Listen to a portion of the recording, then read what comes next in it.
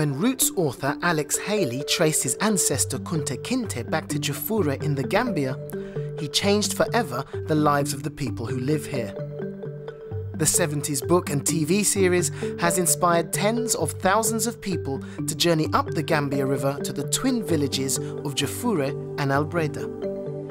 They come here to find out about the Atlantic slave trade that transported as many as 11 million men, women and children from Africa to the Americas. The story of Kunte Kinte brings this dark side of human history to life because he was a real man whose descendants still live in the village he left behind. Roots put Juffureh on the world map. It has a globally important museum of slavery. This museum houses relics that show the grim realities of the slave trade.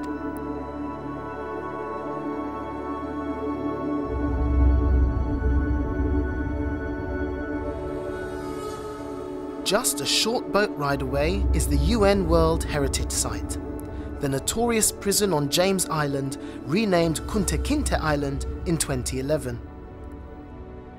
Visiting these places has given many modern people a better understanding of the evils of the slave trade.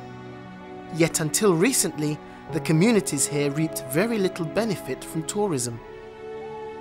Jobs were few, and money from visitors didn't filter through to the people who needed it most. Now, however, the fortunes of Juffureh and Albreda are changing thanks to a project put in place by the Travel Foundation. The role of the Travel Foundation in the Gambia is mainly to look at those impacts that are not helping. Tourism, as you know, comes with both positive and negative impacts, and try to see whether they can do something about it. Of course, working directly with the tour operators too. In 2008, the charity set up a ticketing scheme that puts money into a community fund to train and employ village guides. So we've got something like 19 people on the payroll. And we've got the tour operators to contribute towards village development by every tourist entering the village to actually pay a gate fee of $50. We put all these things together to be able to pay salaries, monthly salaries to all the guides, plus the 2 village heads and a ticket collector. So there are 16 guides now that are actually paid. They've got a respectable job and they take people around the 2 villages of Albreda and Juffureh and explain the whole of the slave history, the slave trade, and that's actually supporting 16 families within both of those villages, and it's improved the customer experience by 100%. It's much, much better, and customers really come back with good feedback now. Apart from that, we've actually managed to have a proper accounting system of everything that is collected, and also the rest of the money after all that is paid is actually meant for community development. In 2008, that they came in, 2007, 2008, they came in here to make sure the people of this community benefits. Like the past 30 years, tour companies were bringing tourists here, were not benefiting, communities were not benefiting.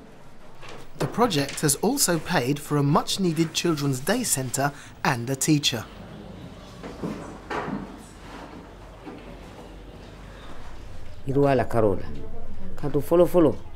Of course, we need further development.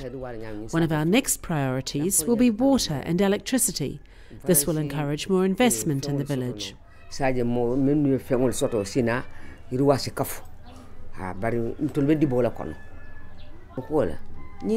Women in our community are also benefiting from our new craft market.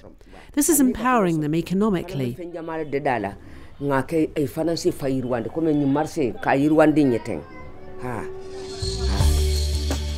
No one can turn back the clock to give African slaves their freedom. But at least the people of Kunte Kinte's village can now look forward to a better future, gifted in part by their long-lost ancestor.